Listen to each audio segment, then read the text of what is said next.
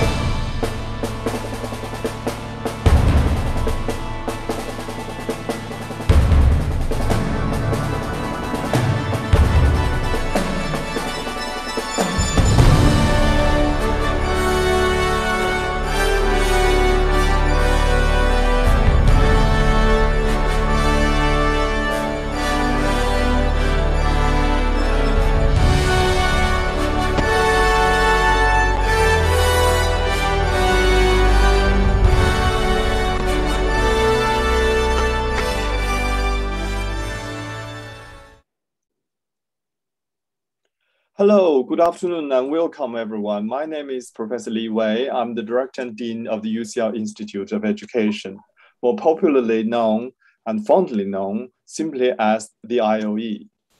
It's my honor and privilege to welcome all of you to UCL's 2021 virtual graduation ceremony. I'm delighted to see so many graduates from the Department of Education, Practice and Society here with us today. And I know that we have many friends and family members watching as well. We hope you are as proud as we are of this group of graduates and what they have achieved. Obviously, we wish we could have been celebrating in different circumstances this summer, but until we can celebrate safely together, I'm delighted that we are able to come together to do this virtually today. We'll try our very best to replicate the experience you would have had this summer. We'll be sharing a short video from our Provost and President. You'll hear speeches from myself, Professor Brad Blitz, head of the department, and we'll also hear from a previous graduate, about what life is like after you finish your degree at UCL. But first, a little housekeeping. I'm sure many of us are quite familiar now with virtual meetings. Please do feel free to share messages of congratulations in the chat function at the bottom of your screen. But otherwise, please stay muted until called upon to unmute. Graduates will be announcing names in groups. Once your name has been announced, we encourage you to turn your cameras on, and at the end of each group, we'll offer you our congratulations and then ask you to turn your cameras off before we move to the next group. Now, I'm going to introduce you to our virtual platform party that joins us today to celebrate with you, who you can see on your screen. Colleagues, as I introduce you, please do unmute yourself and say hello to our audience. Professor Brad Blitz. Hello, congratulations to all of you. Dr. Sue Taylor. Hi everyone, congratulations to all of you. Dr. Will Brim. Hi everyone, congratulations. This is a really wonderful opportunity to celebrate with you. Dr. Ian Warwick. Hi, welcome everyone. Lovely to see you. Very well done. Congratulations to you all. Dr. Abil Namafini. Hi, everyone. I'm very pleased to be with you, to celebrate with you today. We'll be seeing you shortly as you graduate. Dr. Adam Unwin. Hello. Well done, everybody. Good luck. Thank you all. I hope I have not missed anyone from the platform party. I now declare this ceremony open, and we'll hear from the Provost and President, Dr. Michael Spence.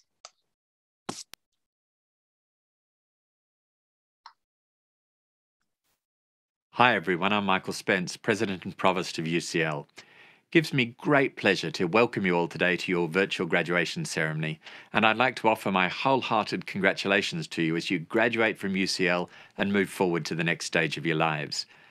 Of course, I speak to many of you dispersed across the world today. We can agree that this situation isn't and hasn't been ideal, and we'd prefer to celebrate in person, but that doesn't diminish your remarkable achievements in any way. The whole UCL community is behind you, and we're in awe of the resilience that you've shown in the face of the challenges posed by the pandemic. Each of you has shown what you can achieve even under the most trying circumstances. This year marks the 195th anniversary of UCL's founding. We continue to base our principles and beliefs on those of Jeremy Bentham, a commitment to social justice and the availability of education to all. At UCL, we've always believed in changing the world for the better, and as graduates, you'll carry that goal forward. You're a part of UCL's history, but just as importantly of its future too. This is not the end of your UCL journey. You're joining an impressive global alumni community of over 300,000 graduates who support and celebrate each other and who go on to achieve remarkable things around the world. UCL and the alumni community is here for you, not only as you take the next step in your career journey, but for life. So thank you, and congratulations. I look forward to a time when we'll be able to come together in person to further celebrate your amazing achievements.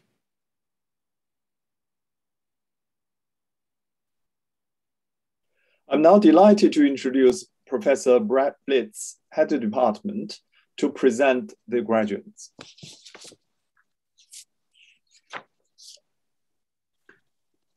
I'm now delighted to present our graduates. I have the pleasure in presenting to you these candidates who have been awarded a postgraduate certificate, postgraduate diploma, Master of Arts, Master of Business Administration, or Master of Science.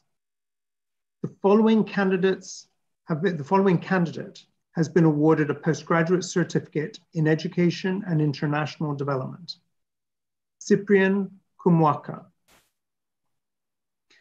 The following candidates have been awarded postgraduate diplomas in Education and International Development.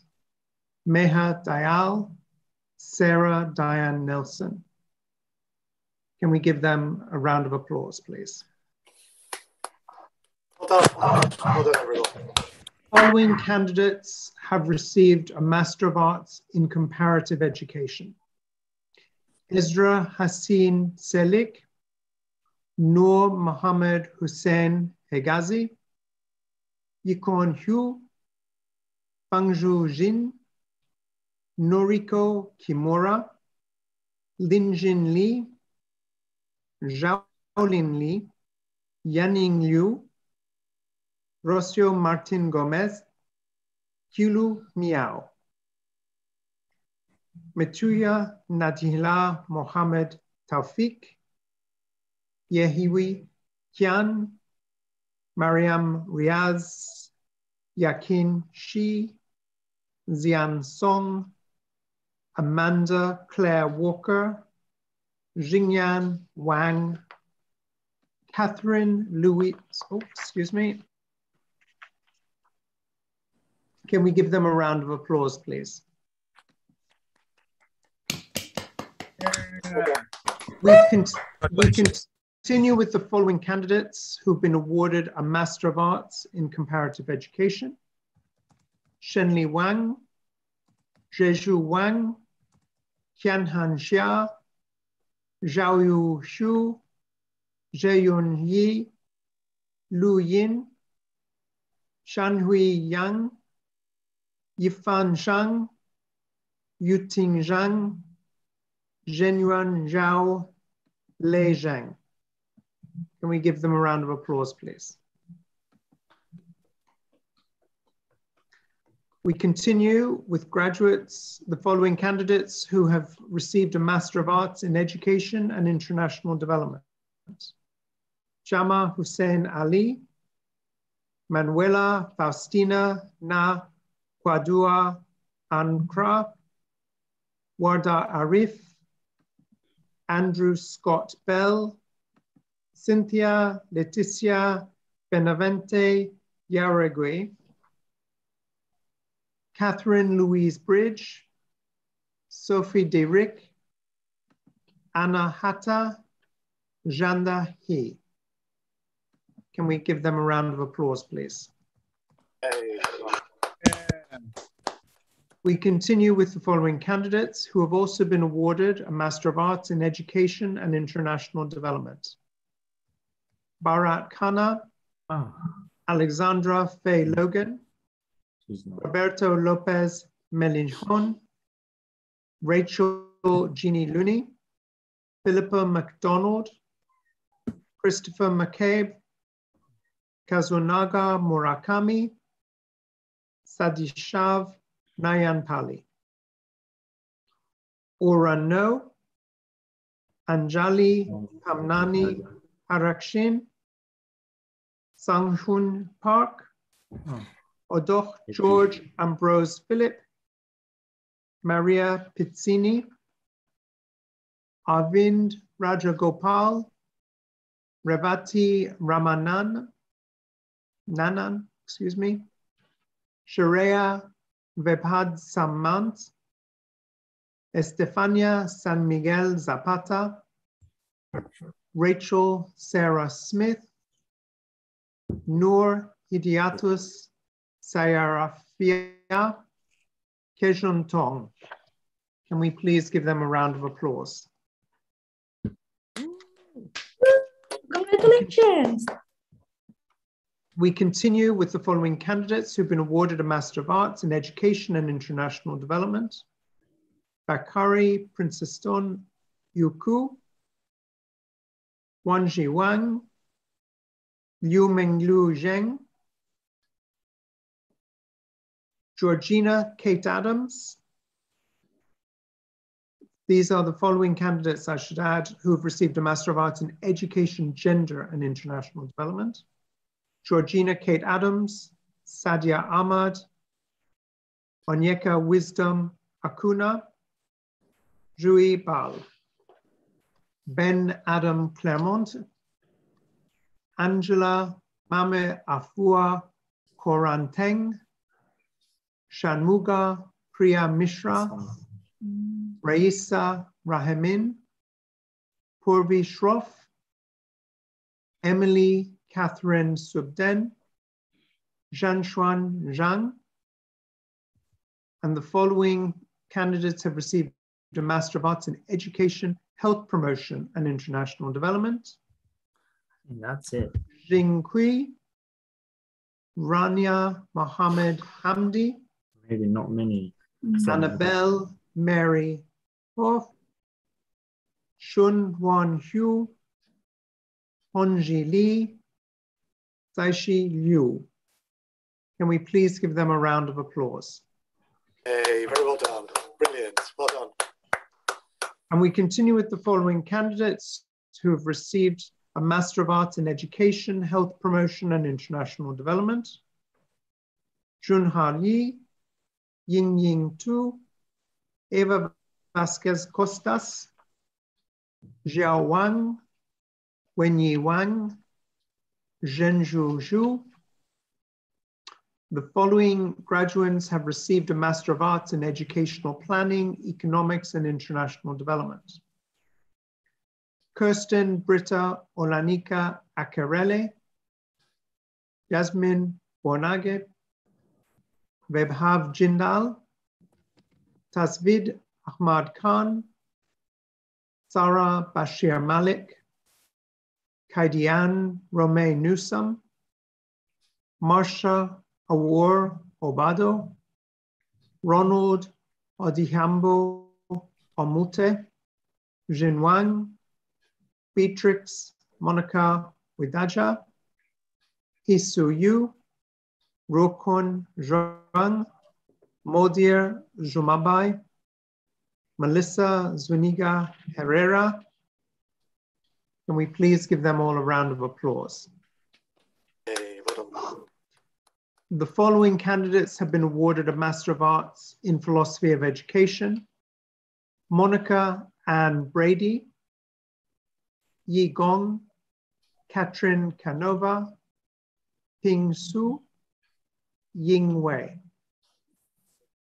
The following candidates have been awarded a Master of Arts in Policy Studies in Education: Julia Bachi Agio, Jinli Fan, Yuta Furushima, Guangri He, Wing Yin Li, Mutiat Omabola Olaifa, Ellie Claudia Robinson La, Paula Susanna Sarinen, Vernie Arul Keys Samuel, Francis James Solnick, Laura Onaji Meski Udo. The following students have received a Master of Arts in Professional Education and Training: David John O'Daly. The following candidates have been awarded a Master of Arts in Social Justice and Education: He An, Hilda Ioboso Havuenaga, Rachel Antoinette Edwards Coots, Vera Lucia Braga Fernandez, Lin Shin Hao, Ying Zhao Huang, Noah Rain, Nicole Shembri, Luciana Schwitzer, Zion Sengule. The following candidates have been awarded a Master of Arts in Sociology of Education: Luyao Li, Colette Mary Madeline Mahio, Sayaka Seto, Biji Wang, Jiwen Zhang, Jin Zhang. Rajendra. So the following students have received a Master of Business Administration and Higher Education Management: Rajendra Kandel, Tullio Federico Lobetti. The following graduates have received a Master of Science in Engineering and Education: Joanna Louise Donegan Edwards. Can we please give them a round of applause?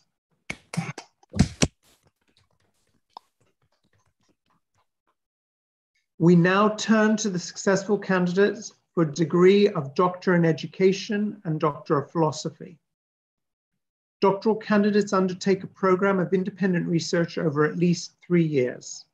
They must demonstrate a capacity to pursue original-based thought and action and provide a distinct contribution to their subject. A research degree requires a total commitment and is at the very pinnacle of academic study. I therefore have the pleasure in presenting to you the following candidate who has been awarded the degree of Doctor in Education in Applied Theatre and Leadership in Higher Education: Dr. Michael Carklin. The following candidates have received a Doctor in Education in Cognitive and Educational Psychology: Dr. Naomi Kruger Aram. The following graduates have received a Doctor in Education in Curriculum Mapping in Undergraduate Medicine: Dr. Faye Sarah Gishan. The following graduate has received a Doctor in Education in Curriculum, Pedagogy and Assessment: Dr. Aithney Flynn. The following graduates have received a Doctor in Education: Dr. Joy Carroll, Dr. Trung Tu Jian. The following graduate has received a Doctor in Education, Practice and Society, Dr. Tomoya Sonoda. The following graduate has received a Doctor in Education in Enterprise Culture in Further Education Colleges, Dr. Irene Brew Riverson. The following graduate has received a Doctor in Education in International Education, Dr. Nicola Jane Papworth. The following graduate has received a Doctor in Education in Social Sciences, Dr. Zhaozhorong Chen. The following graduate has received a Doctor in Education in Sociology of Education, Dr. Brendan Peter Brian King. The following graduate has received a Doctor of Philosophy in Comparative and International Education, Dr. Annette Haya Michelle Bamberger. The following graduate has received a Doctor of Philosophy in Comparative Education and International Development, Dr. Xiaomin Li. The following graduates have received a Doctor of Philosophy in Education, Dr. Diane Margaret Garside, Dr. Julia Jeans, Dr. Adam Walton. The following graduates have received a Doctor of Philosophy in Education, Dr. Alison Mary Brady. The following graduates have received a Doctor of Philosophy in Education and International Development, Dr. Leila Adamson. The following graduates have received a Doctor of Philosophy in Education, Practice and Society, Dr. Panyota Christodoulidou, Dr. Mark Herrett, Dr. Karen Jeanette Lilly, Dr. Carla Alejandra Lopez Morillo. The following graduates have received a Doctor of Philosophy in Global Higher Education, Dr. Zanetta Bertot. The following graduates have received a Doctor of Philosophy in Sociology of Education, Dr. Manuela G. Mendoza Horvitz.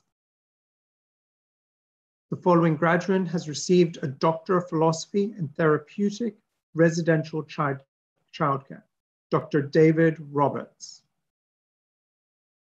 That concludes the graduates who have received doctoral degrees. Can we please all congratulate them and celebrate their success?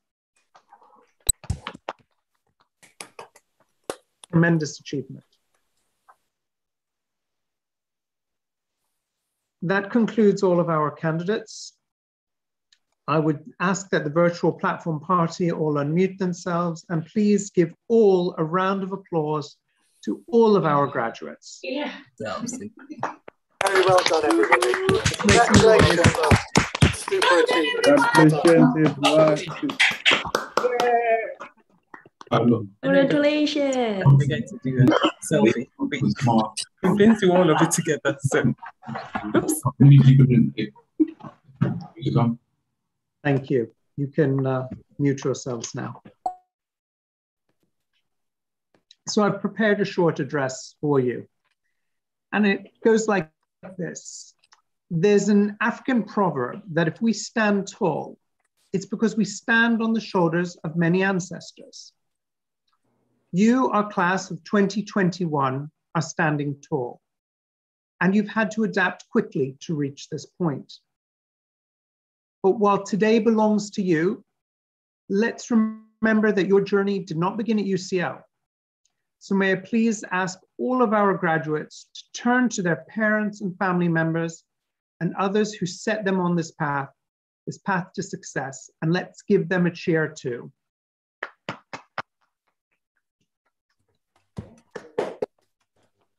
We can't see you, but we know you're there. Now, this is a different type of graduation. We might say, to use a popular word, that it's unprecedented. Except, sadly, it isn't. This awful pandemic hasn't stopped. And this is the second time, in fact, we've had a virtual graduation. And we are still online. We can't hide this fact. Last year, when it came to preparing for the graduation, I mentioned I mentioned the idea of recreating the Royal Festival Hall as a backdrop, also putting on my cap and gown, which is what I've now done today. But let me share a story with you about a surprising graduation experience. Several years ago, I was asked to speak at a graduation ceremony in Germany. And what I hadn't realized was that while in the UK, as in the US and other countries, the mortarboard, cap and gown are symbols of university education. But in other contexts, they're nothing more than signifiers of older traditions and have been discontinued.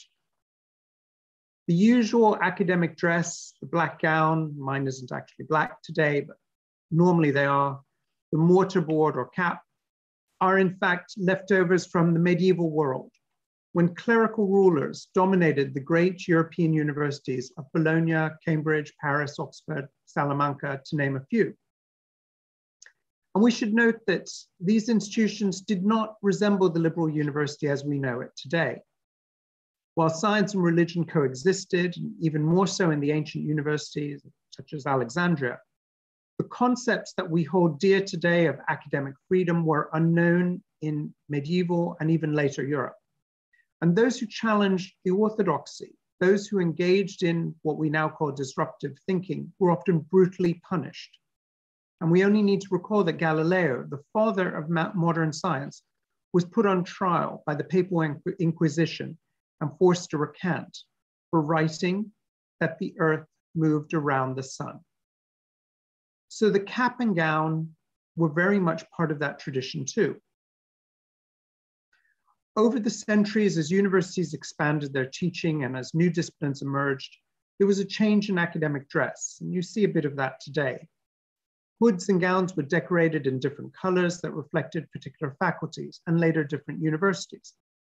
And this color coding had a very practical purpose. It affirmed the authority of the institutions that conferred degrees on students. It also placed the emphasis not on the individual learner, but on the places of learning. The distinction between learners and institutions, something which we recognize, and we've just read out each of your names, was literally cloaked. We had to remove the gown to see the person. Now, flash forward to the 20th century, when we saw the expansion of universities, the mass education movement, or mass higher education, in particular in the US, the UK, and across Europe. And just as today, we find in other parts of the world where universities were vehicles of development, producing engineers and technical specialists.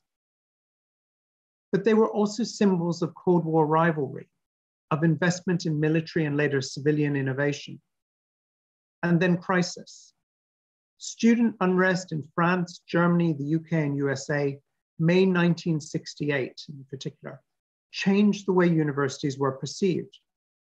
They were no longer seen as sites of learning, but rather institutions that mirrored the power of the state. And for the demonstrators, these were oppressive states. Violence, unrest, police and military action. Who would have thought that universities would be places of physical danger? Well, we now know that is sadly also the case today. These demonstrations led to the reorganization of universities and the creation of new institutions in France and Germany, and even the redesign of campuses. I worked on one, which, after the unrest at the University of California, Berkeley, the governors decided to construct a new campus where students couldn't congregate, at least not easily. Rather, they would walk through redwood forests and over bridges to access a series of disconnected colleges. It was beautiful, but the design was above all to disperse students. Academic dress was also consigned to the scrap heap in both West and East Germany. In 1968, the third reform bill for higher education institutions in the then GDR abolished both the faculty structure and the use of academic dress. West Germany students revolted against traditionalism at university in order to modernize teaching and learning conditions. Their famous slogan was, "Under the robes, the must of 1,000 years." And this also led to the abolition of certain customs, including graduation ceremonies. Gowns were burned. While academic dress has been reintroduced in some universities, there's wide variation, and there are different types of ceremony too. Last year, I watched online as the comedian Sacha Baron Cohen of Borat fame dressed up as the ignorant British character Ali G. And in character, the comedian delivered a commencement address at Harvard. At Stanford, students participate in the Wacky Walk, a fancy dress parade where students hop in or enter the auditorium like circus performance. Here it is much more sedate, I should say. Now, I certainly don't want to encourage anyone to burn their robes and hope that all our students will want to celebrate a formal graduation. But I believe such ceremonies are important because just as they are social events that commemorate people, not just institutions, they are alongside weddings that say they give us an opportunity to be together with families and friends. And if there's one thing that this pandemic has taught us and keeps teaching us, it is sadly that we cannot take loved ones or happy occasions for granted, and we must celebrate when we can.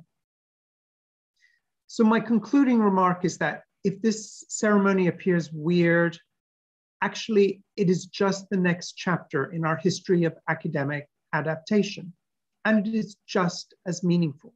And I hope it is meaningful to you. So many, many congratulations to the class of 2021. You should all be very proud of your achievements, as are we. And once again, I would like to thank everyone who is here today and ask that they join in a great round of applause for all of our graduates today. Thank you. Because Henry. Well done, Pippa.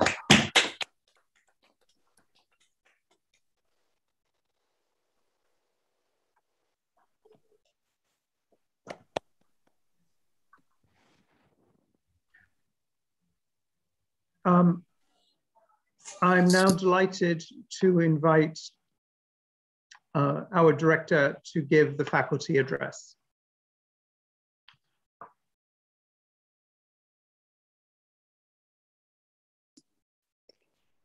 Thank you. As Director and Dean of the UCL Institute of Education, let me once again say many congratulations to everyone graduating today. Let me also say congratulations to your families and friends celebrating with you, who I know will be extremely proud of what you have accomplished. Graduate studies push us beyond our comfort zone in terms of engaging with new ideas and developing the confidence to put our own stamp on that knowledge and put forward new insights. But the rewards are considerable. The class of 2021, of course, shared an additional parallel journey, the shock and disruption of the COVID-19 pandemic. I must pay tribute to our students and staff for the way in which they have adapted and the resilience and collegiality they have shown. In the context of such disruptions, the things that remain constant, including the ritual graduation, are even more welcome. While we can't yet be together in person, that should not diminish the enjoyment in being able to sit back and recognize the accumulation of a great deal of hard work. We can also look forward to think about the difference that hard work will make in the world. The IOE's mission is to improve lives and further social justice.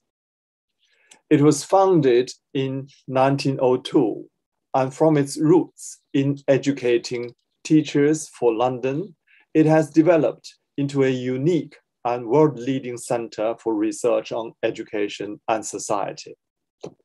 This year alone, to pick just a few examples, we have launched major new research programs that will track cohorts of individuals over decades to understand social change, particularly the long-term societal impacts of COVID-19. Recordings of our podcasts and events that share the IOE's expertise have received over 50,000 plays and across 110 countries.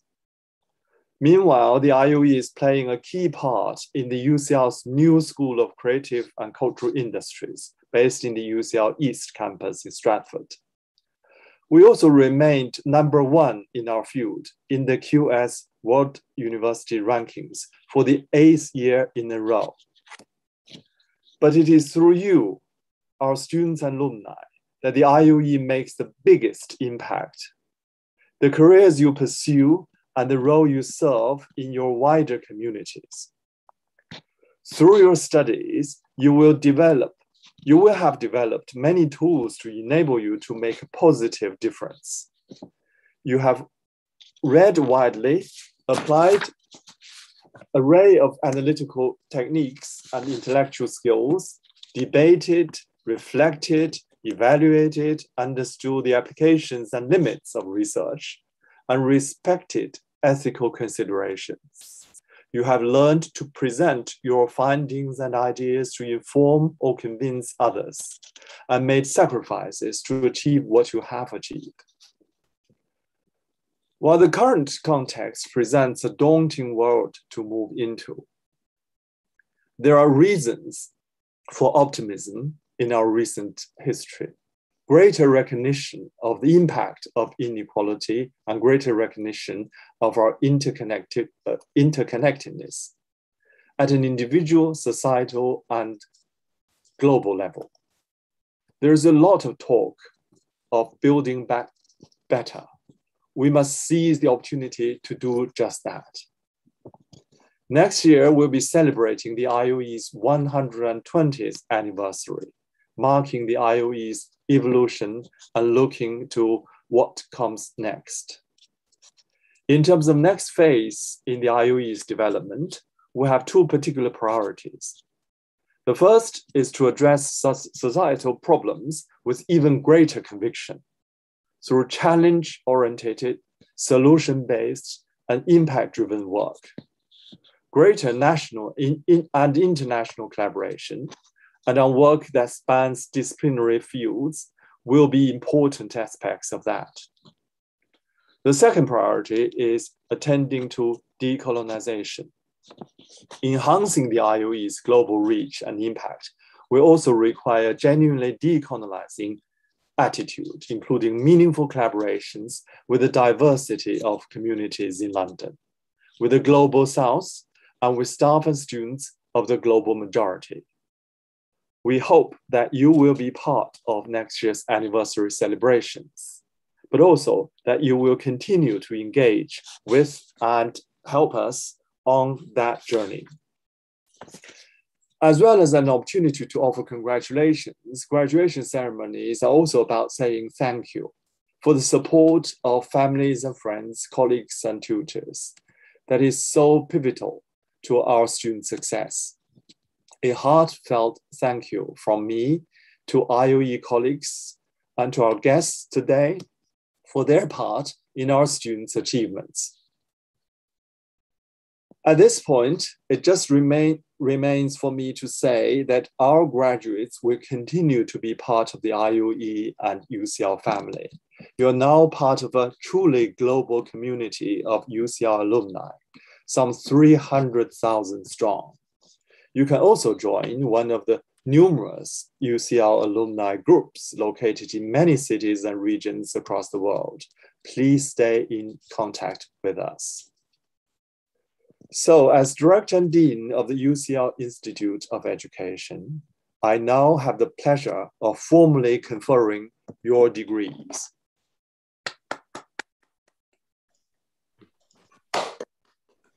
In a moment, we're going to hear from one of our alumni members. David Stanley is a disability rights campaigner, teacher, music director, composer, and the founder and CEO of the Music Man Project, a multi-award winning international music education service for people with disabilities. He holds a master's degree in musical analysis, a PGCE from UCL IOE, and the National Professional Qualification for Secondary School headship. In 2021, David was awarded the Medal of the Order of the British Empire in the Queen's New Year's Honours for services to people with special needs. David was the 2020 Global Peace Ambassador for people with disabilities and became the UK government's Disability and Access Ambassador for Arts and Culture in 2021. He's also a member of the advisory panel for the National Plan for Music Education. He won the Lions International Outstanding Contribution to Community Award and was named a community hero by UK's Community Network in recognition for his efforts to teach vulnerable people during the COVID-19 pandemic.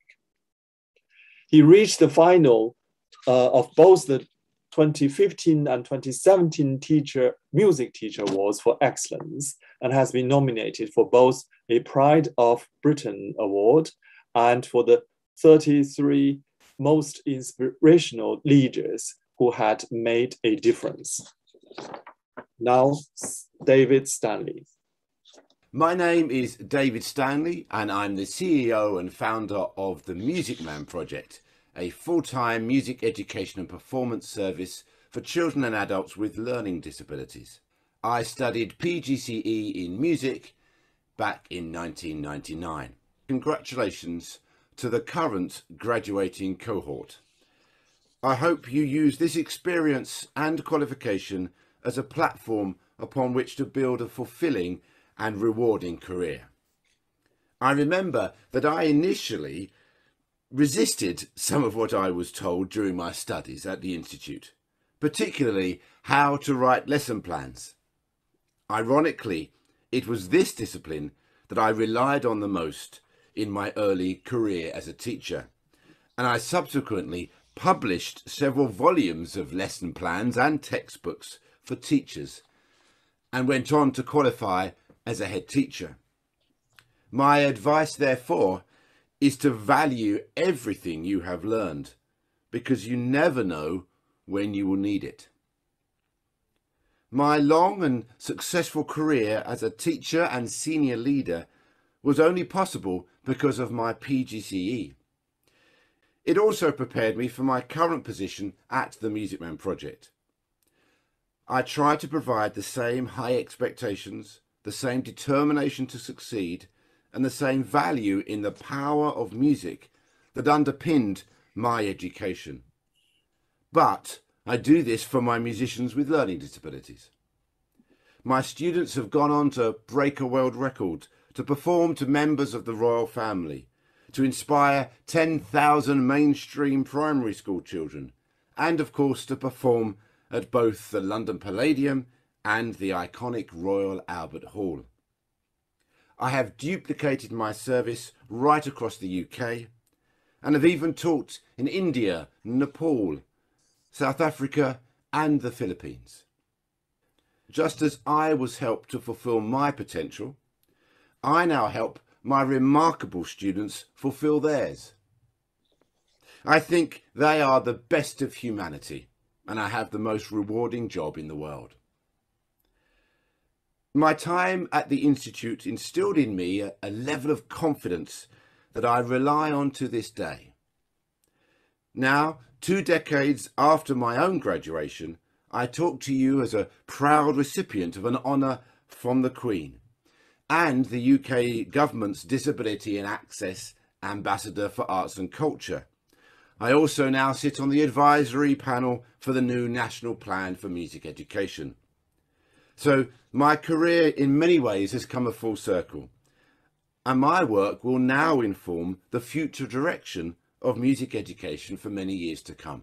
My advice is therefore to dream big, be determined and be creative in your career. Carve out your own distinct career path, and most of all, keep in touch with your extensive alumni network and peers. They will support you every step of the way. Thank you. Thank you, David. Before we close the ceremony, let's have one final round of applause to all the graduates.